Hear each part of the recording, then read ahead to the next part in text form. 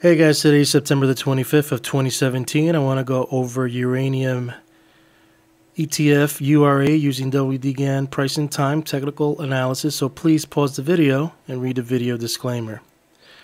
Let's not waste any time, guys. It looks like uranium futures are selling off. Looks like a nice little bull trap on the 7th, and it's just been trending lower. It's at 1918. And looks like it could go to 1915. So let's see how that pans out. Looking at the chart, what is it, the 9th? Okay, so here it's showing that this could be a buying zone anywhere between that 1361 and 1350 or 49. I don't know, because the seasonality right now, it looks like it wants to push lower. There's a cycle pivot change here going up. You can see how the cycle is interesting. It puts a pivot low here, swings up, puts a pivot high here. We kind of go sideways, price action. And then right now is going to put a swing pivot low on the 25th, 26, and it wants to go up. And this could go either respect that swing pivot low and trend higher, or ignore it and go lower and make a low on a swing pivot high. Like I said, cycles invert. There's a science behind it. Price action mostly never follows it exactly. If not, we'll be all rich. Just give you a little tip there. So you just have to have the science and the art of reading and deciphering moves within cycles. So let's see that. Volume, let's look at this real quick. Anemic, very low. Stochastics pointing lower. RSI pointing lower. On balance volume, low. I mean, pretty much sideways. Crossover on the MACD. This just says is noise, cycle, time clusters.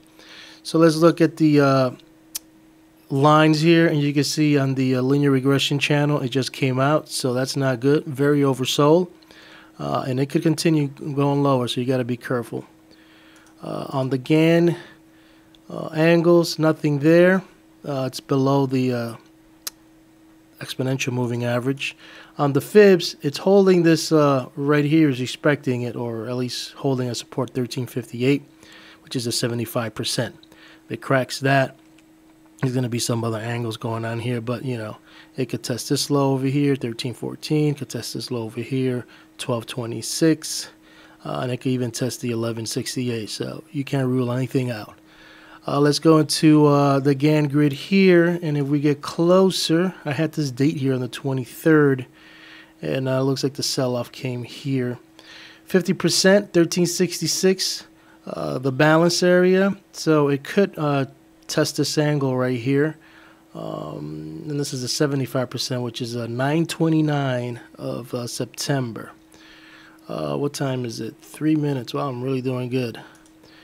And then this is the other Gann grid from the November 9th low to the February 15 high. This is a little more fractal and smaller, and right now is looking at all the angles. It's holding that 59-ish around there, or attempting to hold it. So let's see.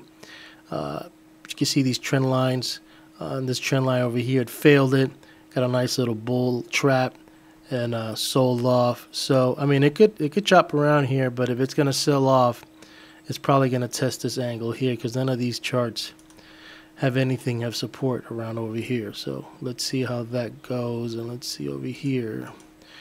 Well, there might be one over here too, anywhere between that 1335, so we'll see. One thing I wanted to cover was the euro. I don't know if you guys saw my last video that I'm thinking about shorting the euro, and today got a nice little red candle. I'm not going to short it yet. You know, there's kind of like support over here. I don't want to buy it at premium. I'm going to wait for some bulls to come up, and maybe I don't know, maybe do some fib here.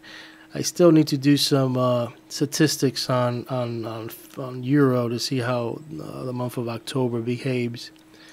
But you know, this could be a nice little selling point, 1929. But I know it's going down, or in my opinion, that's what the the analysis is showing this is pretty much the end of the run, but we'll see.